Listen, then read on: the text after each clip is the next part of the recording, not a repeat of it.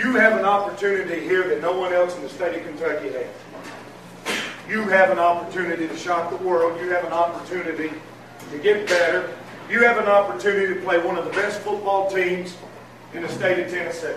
Gotta love this game, man! They say they're a bunch of fighters. You heard that on the preview, didn't you? They were a bunch of fighters. What are you going to be? You got to go out there and you've got to knock them right in the mouth. You've got to be physical. 27 years ago, I played my last first opening game. Now listen, guys, you're not going to remember a lot what you did in algebra class. You may not remember English.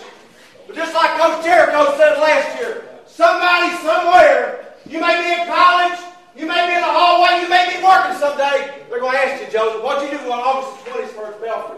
They've had 3 pep rallies today. My wife worked with a bunch of them. They had a pep rally before school. They've had a pep rally at lunch. They've had a pep rally after school. We've had 0 pep rallies.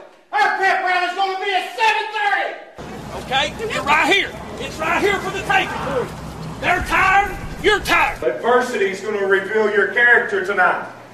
Play with everything you got. Love every minute you got on this football field. Love everybody in this room. And let's tear the walls out of this place when we get a big victory tonight. What a wonderful day. I challenge you to make the best of it. The best of it. You go out there and you smack them right in the mouth. You remember how it felt last year?